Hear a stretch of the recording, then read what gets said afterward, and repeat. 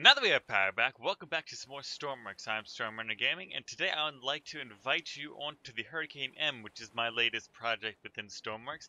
It is a rescue type of vehicle that it also is good for transporting stuff and other types of rescues, and it can also put out fire. It can take a bunch of cargo and stuff, and it's a pretty large boat, so you can also carry around a lot of people if you have rescued them. But we also do have all the amenities on the back. And when I say amenities, I mean everything you will need to either help people out by refueling them with a hose over here, or if you need to get them power or just tow somebody, we have those different types of things. Of course, we also do have an electric connector for ourselves as well, and fuel connectors because this thing takes a lot of fuel. Also, we do have a little harness if we do need to bring someone on board, and we have a large crane over here, which has some cool features. Of course, we do have a crane counterweight that will make the boat shift a little bit under it, but once you do that, moving the crane around won't affect the boat as much anymore. But I'm not going to put it out right now because we don't have anything to put on the boat. And first off, our little room right here, as we're going through the ship, we have a little storage room that is housing some different types of suits, from diving suits to firefighter suits, and we've also got some scuba gear just in case some passengers want to go scuba diving.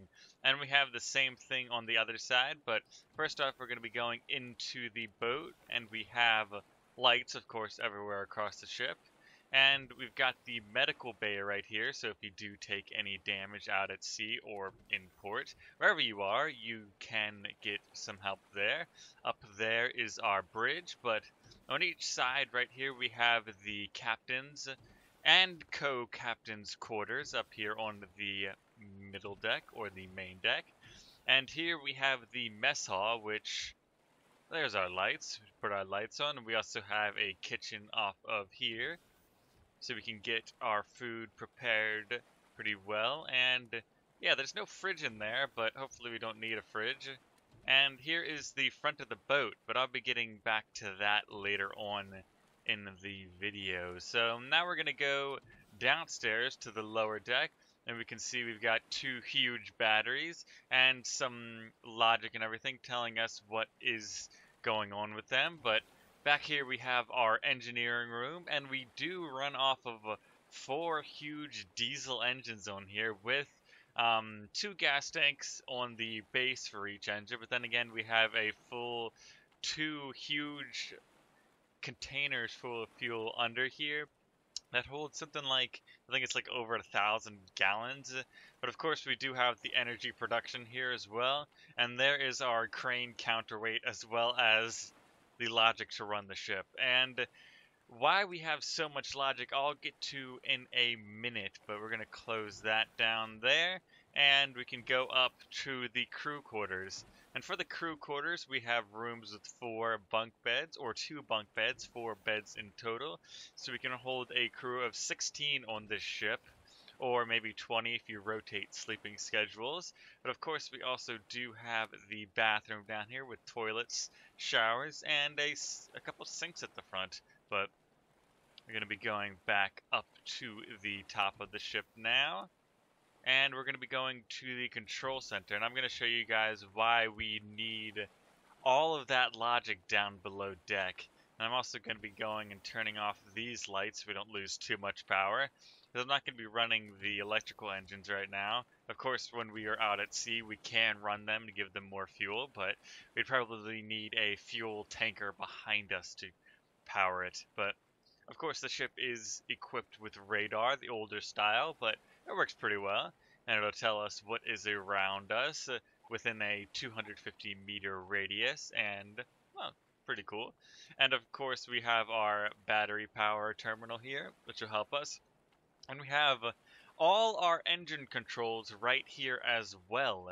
So if we want to do anything with the fuel or with the engines in general, we have all the controls, and that is why I have the entire wall of logic down below, because I needed to put multiple inputs and switch controls for everything to change where everything is being controlled by, especially for like the throttles and the clutches.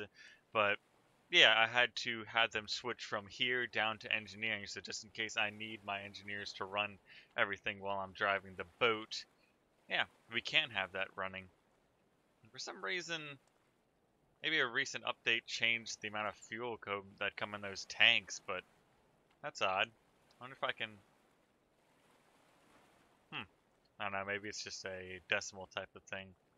Let's change that around, but of course we do have a couple other seats here. On each side we have our anchors up and down, and a spotlight control for the top two on the roof, and computers to give us a little bit more information, and to Google stuff when we don't know how to drive.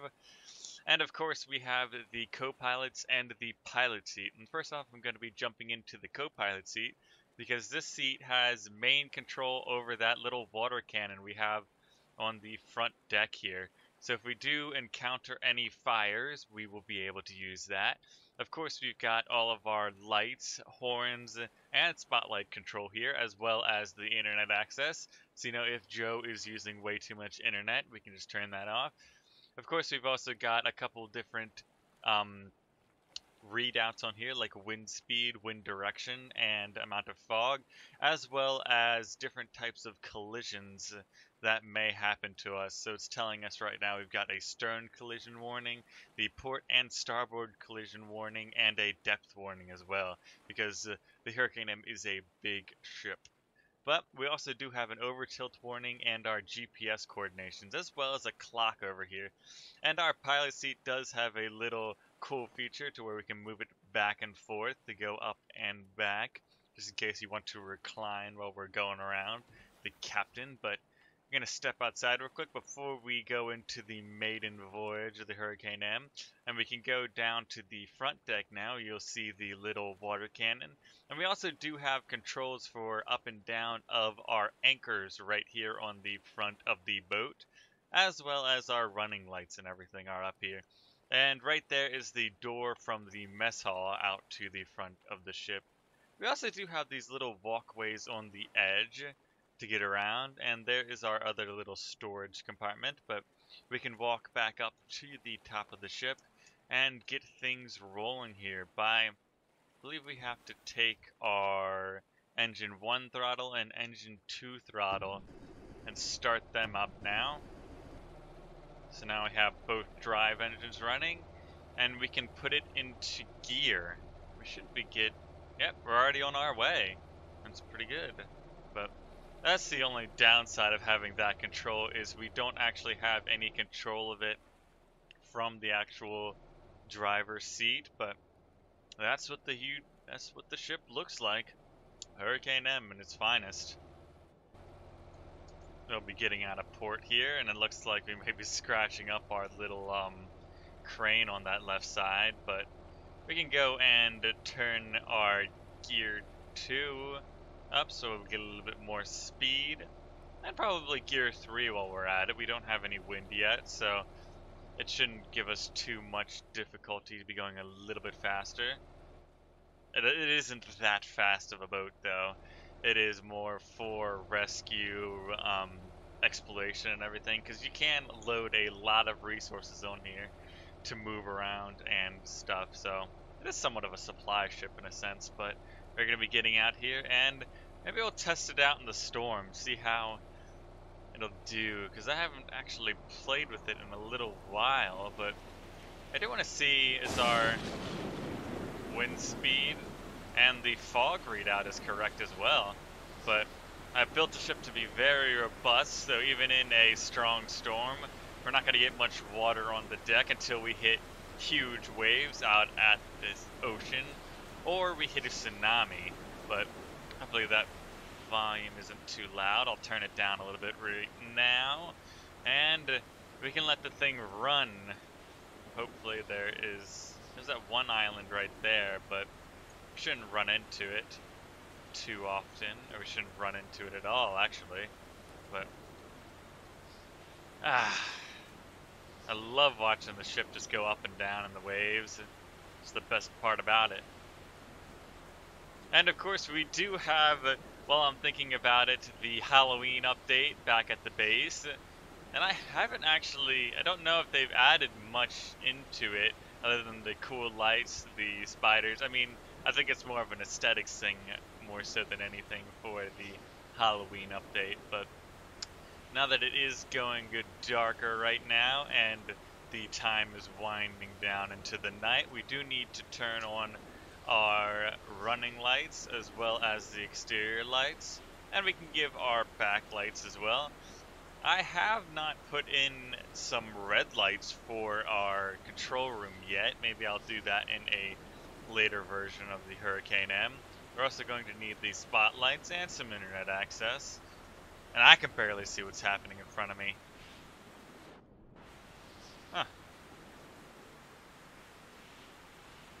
But yeah, this has been the Hurricane M, my latest design, and of course this is on the workshop. I am going to have to update it to the latest version, because currently the version up there on the workshop is a bit old. It has some problems with it still, especially with the electricity and stuff, but I think I've worked out all the kinks for this one, so it should be a pretty viable ship, especially to do some missions and stuff. Then again, it does guzzle gas pretty quickly, and we are getting a bit of tilt because of that last wave.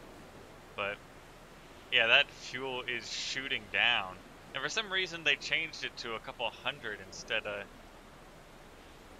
I don't know exactly why they've got the fuel in the hundreds instead of the tens, because it used to be 70, not 700 for the max. But I believe that is all the time I had today. If you guys do have any suggestions for the Hurricane M here, or you do want to download it, I'll leave a link for the ship down below in the comments for the... Ooh, I would have hit an island if I wouldn't have saw that. Let me turn off all my lights. Oh. Use less power. But anyways, that is all the time I have for Stormworks today. So if you guys like this, please leave a like and consider subscribing to the channel to stay up with Stormworks and more of my content. But I've never been great. Goodbye. Some people need me, and I need to go.